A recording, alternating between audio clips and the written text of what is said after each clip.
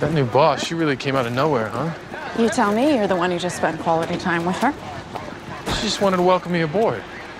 Don't try to keep secrets from me, Clark. Tess Mercer's a pit bull in Prada. There's no way she'd roll out the welcome mat for a copy boy, no matter how charming his smile is. Think I have a charming smile? I think you're about to lose some teeth if you don't tell me what she said. Lois, you sound like a jealous girlfriend. Jealous? Of you?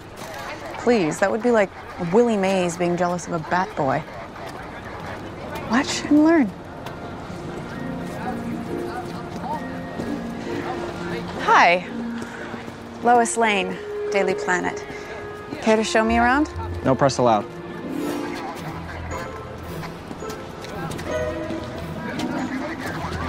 Swing and a miss? I'm just getting started.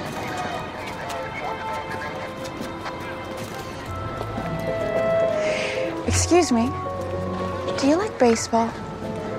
Who's your favorite player? Because I can get you a signed photograph of anyone you want if you just do me this little favor. Sorry, ma'am. No one's allowed in.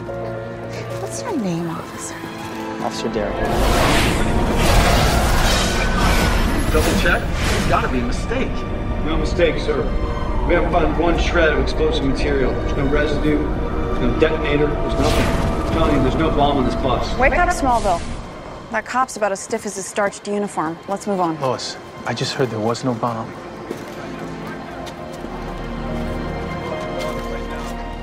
That doesn't look like the engine overheating. Look, we need to talk to somebody who was on the bus. Chloe called. She's helping a homeless girl who was there. Maybe you could ask her what she saw and I'll track down the others. The thing is, not so good with the kids. Why don't you take little orphan Annie and I'll do the rest?